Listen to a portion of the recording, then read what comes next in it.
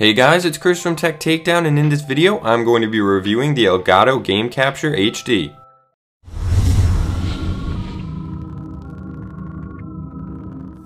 Now, for those of you who do not know what the Elgato Game Capture HD is, it is a device that allows for you to capture gameplay from your console, such as your PlayStation 3 or Xbox 360. It records in full 1080p and is compatible with both Mac and Windows computers, but one of the primary reasons this capture card stood out to me is that it works with an HDMI cord. Coming from a previous capture card that only allowed component cables, the Elgato HD Game Capture sounded like a good switch. The capture card itself is very sleek and simple, and it's also a great size that can fit in the palm of your hand. Here I show you that it's almost the same size as my iPhone 5. I also compared it with my old capture card, and as you can see, there is a huge difference in size. If you look on the right side of the capture card, you will see an HDMI out port as well as a mini USB port. On the left side, you have an AV in port, which is either for the component adapter or PS3 cable, and then there is an HDMI in port.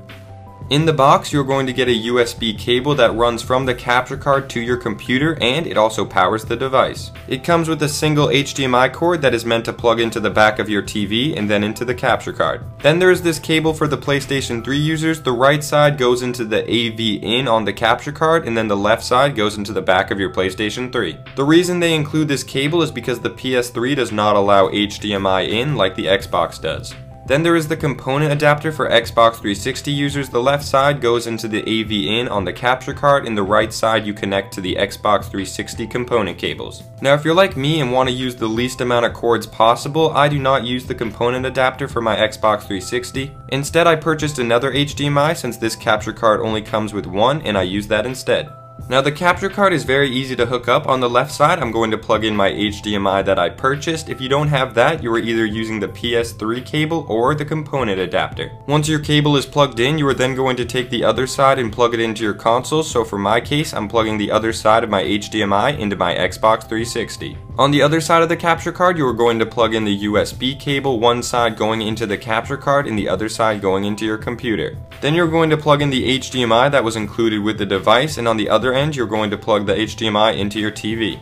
When all of that is completed, the game capture should look something like this, and you are now ready to go record your gameplay. To record, you use the software Game Capture HD that you can download for free online. As you can see under device, I have my Elgato Game Capture HD, and it is recording in 1080p. By clicking this button right here, it will open up the capture card settings. First is your capture, so I have my input device on Xbox 360. You can change the quality. Then if you go over to picture, you can change the brightness, contrast, saturation, change everything to your liking, and then with audio, you can change the gain to go up or down. So you're allowed to mess around with the settings so that you can get the perfect picture, but below that we have game audio, which will allow you to either lower or raise the volume when recording. Below game audio, if you have a microphone connected, you can also do a live commentary, which seems to be a big thing going around on YouTube. There is also a live streaming tab where you are able to attach your Twitch account and you can live stream directly from this program. And below live streaming, there is tags, which allows you to set the title, the game you're playing, description, and more for your stream. Another great feature is known as flashback recording, and what this is from the moment you have opened this program, it has been storing whatever has been happening on your console in its memory. It's not necessarily recording, but it allows for you to go back in time, whether it was an hour ago, and record something that you may have not planned to.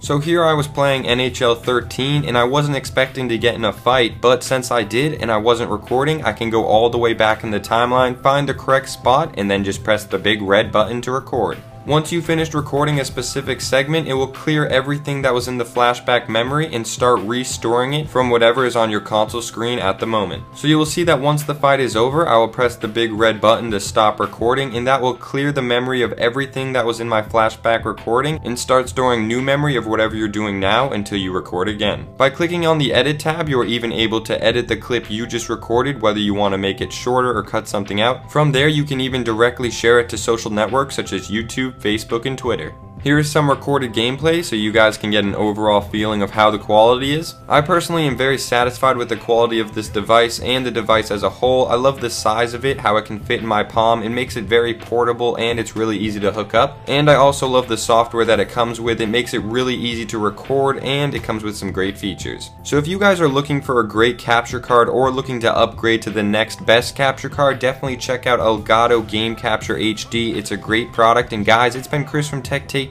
I hope you enjoyed this review, and I'll catch you in the next one.